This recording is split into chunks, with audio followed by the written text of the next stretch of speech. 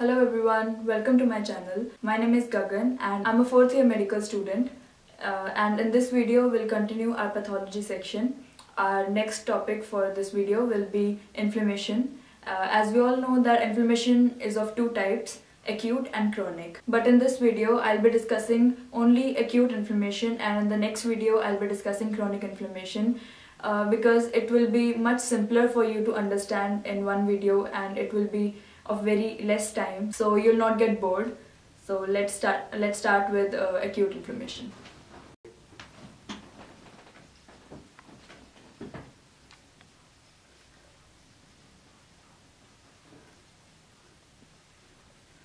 Now, what is acute inflammation?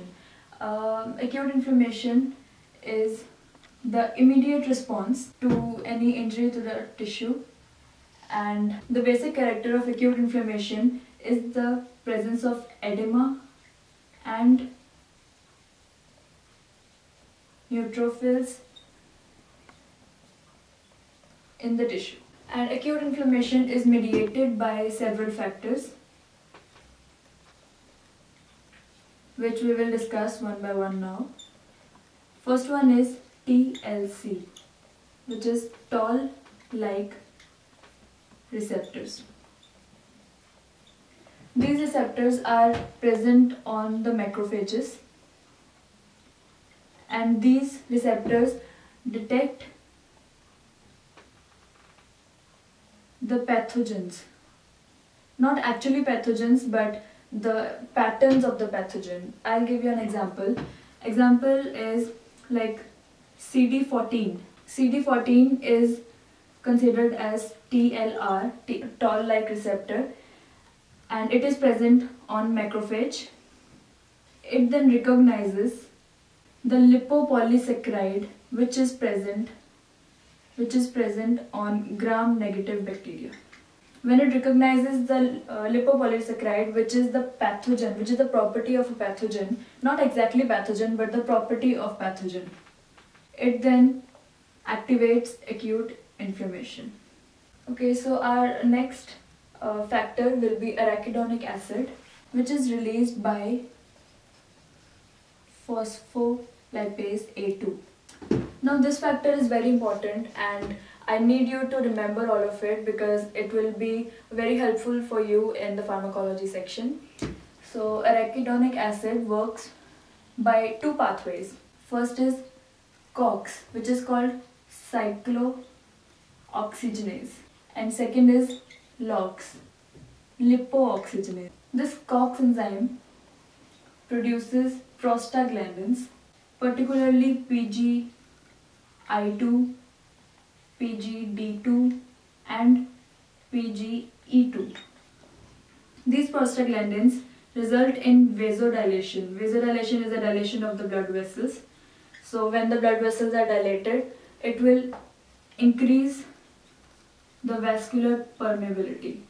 Vascular permeability is when the vessel wall allows the small molecules like drugs, nutrients, ions or lymphocytes to enter into the blood vessel.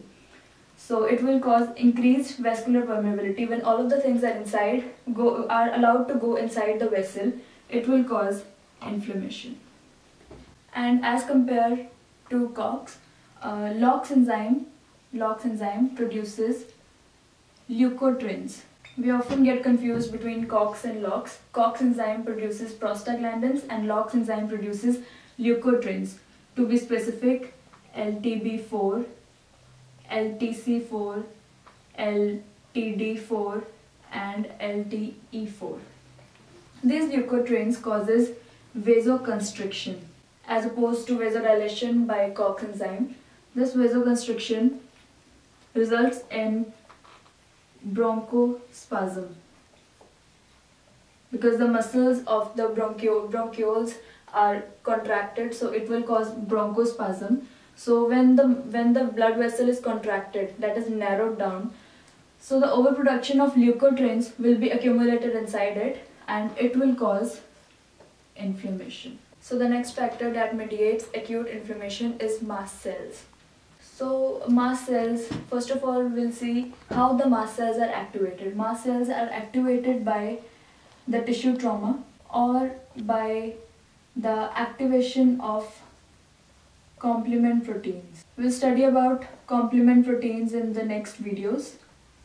So you just need to remember some facts that I'll give about complement proteins right now, but later in another videos we'll discuss about complement proteins. So what is the mechanism of mast cells? Mast cells, when they're activated or when there is tissue trauma, the mast cells will be activated and it will then produce histamine. Histamine will lead to vasodilation, and as we have discussed, when the vessels are dilated, it will allow all the other small molecules to come inside, like drugs, nutrients, ions or lymphocytes or other cells. So it will cause increased vascular permeability, and therefore it will result in acute inflammation. Now the only thing that you need to know about complement proteins right now is that two of the complement proteins, which are called C3A and C5A, it activates the mast cell production. We'll discuss in more details about complement proteins in the next videos. The next factor that mediates acute inflammation is Hageman factor. This factor is produced by liver and activated by subendothelial cells and tissue collagen. So what is the mechanism of Hageman factor? It activates three types of systems. First is coagulation system, second is complement system, and third is kinin system. For the first two systems we'll discuss in next videos, but here in acute inflammation, kinin system is more important. This system, in the system, high molecular weight kinin is cleaved to form bradykinin, and you should learn it that bradykinin results in vasodilation and thus inflammation. And a very important factor here is that bradykinin also mediates pain. Another factor that we have already discussed that mediates pain is prostaglandin E2, which is produced by COX enzyme. So this was all about the factors which mediate acute inflammation. Now we'll discuss the general symptoms of acute inflammation. So the symptoms are redness, which is called rubor, OR, and it is due to vasodilation. It is obvious. And second is swelling, because I told you about after vasodilation there will be increased vascular permeability, so everything is allowed to go inside the blood vessels, so it will cause swelling or inflammation.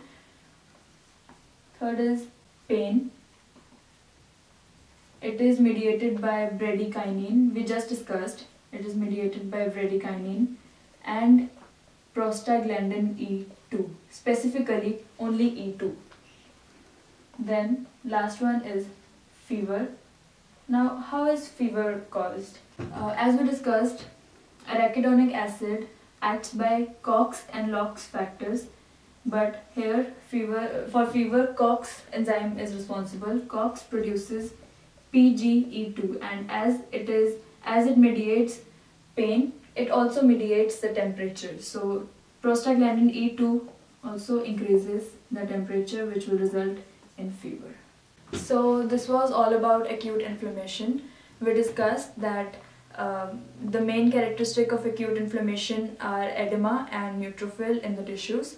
We discussed the factors that mediate acute inflammation, which are first toll-like receptors, second arachidonic acid, which is very important for pharmacology section as well, third is mast cells, and fourth is Hageman factor. Then we discussed about the symptoms of acute inflammation and we discussed how these symptoms occur. So this was all for acute inflammation.